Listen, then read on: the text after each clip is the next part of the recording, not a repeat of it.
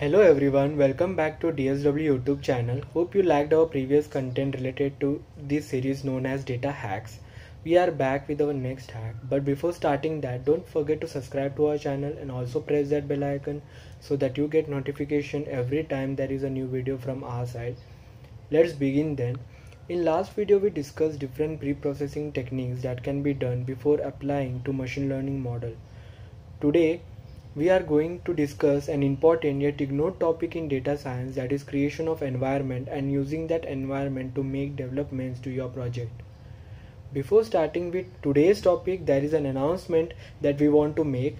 We are organizing a giveaway of Amazon voucher worth rupees 500 or equivalent to same in the currency if you reside outside India. To know more about this giveaway, stick till the end of the video. So let's continue with today's hack topic.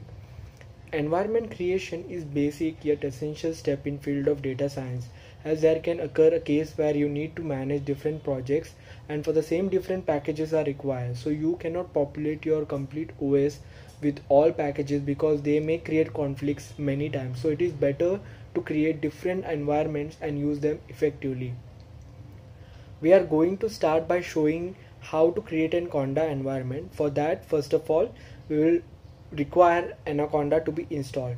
Anaconda brings all the tools required for data science and machine learning work at one go. Along with it, it is also used to manage different environments which can have different versions of packages or libraries.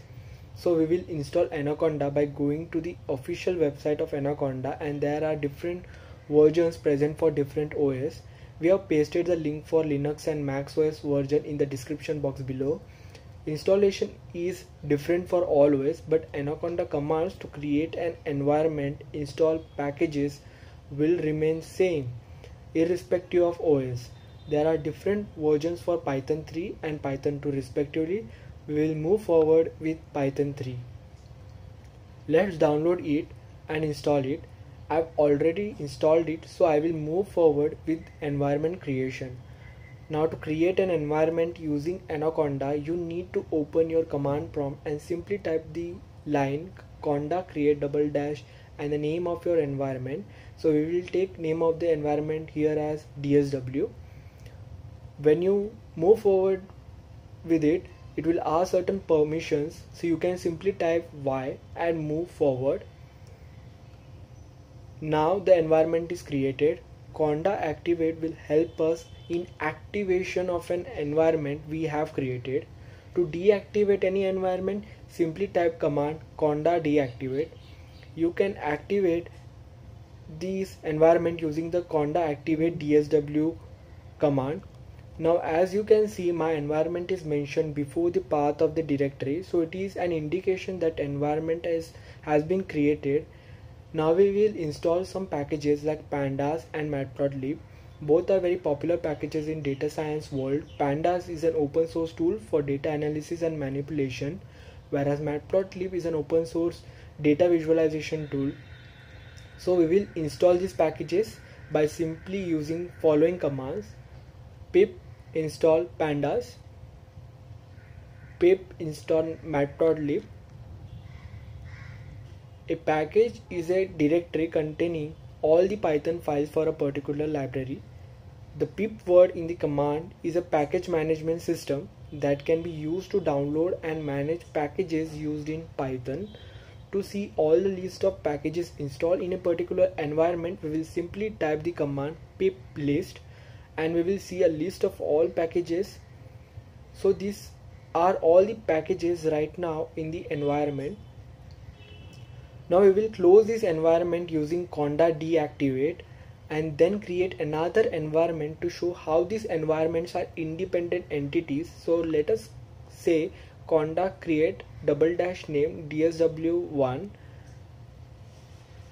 proceed Y and then conda deactivate DSW1. First of all, see the pip list. There is no pandas and matplotlib installed. Hence both of these environments are different.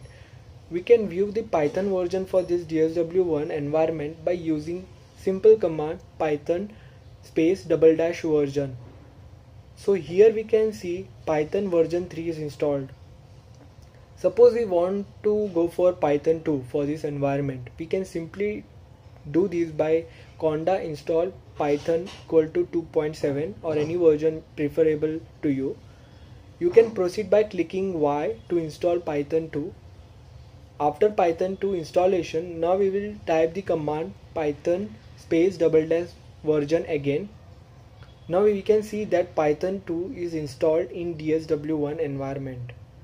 Now what happens if any pip package is found broken? We have an alternate for that also, but that is kind of manual installation. We can download the wheel file from every pip package by going to this site, for which the link is provided in description box below. Wheel is a built-in package format for Python. A wheel is a zip format archive with a specially formatted file name and the wheel extension. It is designed to contain all the files for a PIP 376 compatible install in a way that is very close to on-disk format. Now let's download the wheel file for pandas by going to the website and selecting the compatible version for our OS. Then we can install it again by using command prompt by going pip install and then the complete name of the downloaded file. We can see that now this package is also installed in our environment. So this was all about working with CPU functionality, but one of the major issues that we came across was installing TensorFlow GPU in the system. That requires a lot of manual installation and brainstorming regarding the versions required for CUDA and CUDA-NN, but Conda provide a beautiful solution for that. It can be done in a single line of command, and that command is conda create space double dash name of the environment, that is DSW underscore GPU space TensorFlow dash GPU. Now this single line of command will directly create an environment named DSW underscore GPU and then install TensorFlow for GPU in that environment with all compatible versions of CUDA and CUDA-NN already installed. So now there is no need to go here and that and visit multiple websites to check the compatible version and then install. Now the TF GPU is up and running, and you can see the same for further workarounds and project works. That is it for today. You have seen how to create an environment, how to install packages in the same.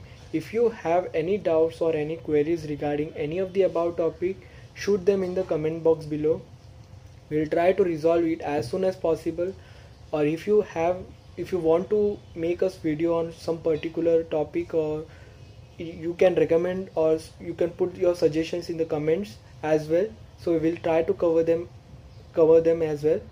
Regarding the giveaway part, we are going to provide a free Amazon voucher worth ₹500 or equivalent to the same in the currency preferred by the winner. Only one lucky subscriber will which will be announced in our next video, so don't forget to watch our next video too for the same. Now how to avail the prize? You just need to subscribe to our channel, like this video and share it amongst your friends as maximum as possible. Also don't forget to comment on your email ID and Instagram ID in the comment sections so that we can contact the winner easily. These are some simple and easy steps that you need to do, and boom, you are eligible for the prize.